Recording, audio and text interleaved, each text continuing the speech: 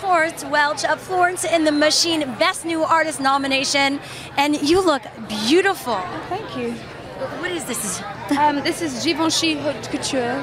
Very nice. And have you had a crazy ride this weekend? Yeah, I mean, actually, do you know what? We've been really mellow. We've pretty much stayed in every night. But I think I was just so looking forward to today, and also really nervous. So trying to conserve my energy. The Dog Days Are Over is such an infectious track. It's one of my favorite songs of the year. What inspired it? How were you feeling during the recording and the writing process? Do you know what? It's a funny story, but it was inspired by an art installation that was displayed on the side of the South Bank Centre in London, and it was a big bubble rainbow sign that said "The Dog Days Are Over."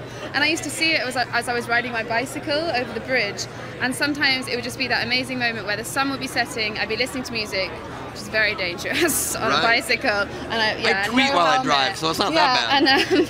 And you know, the music would reach a climax, and the sun would be setting, and I'd see this big sign, and it was kind of that feeling, you know, like that rush you get, and I wanted to create a song that kind of encapsulated that. What does it mean to you? Because the song gives me so much energy and like it gives you goosebumps almost. Yeah. What does it mean to you?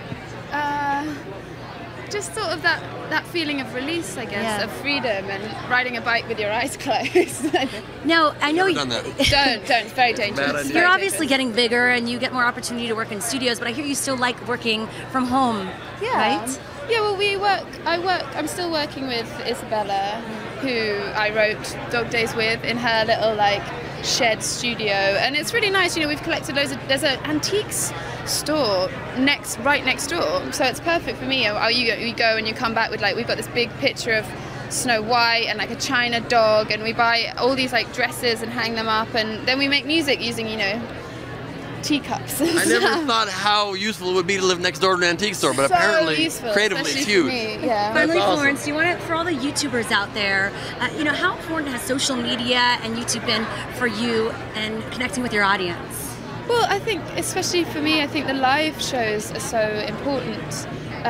They kind of, from watching the live show, you can kind of see what the album makes more sense, and through YouTube and stuff, people get to watch the live performances, you know, wherever they are. So it's helped me enormously. Yeah, well, we're being told that a million people want to grab you, so thank you so much. Franklin, I think. Yes. Thanks so much for talking with us. Best of luck tonight. She's a sweetheart. So nice to see you again. Florence and the Machine. Oh, she is powerful. Yeah, man, you just feel a real artistic vibe coming from her. Makes me honestly feel inadequate about a lot of things in my life. They're there. I think you need to go to an antique store. That would help. That'd be good.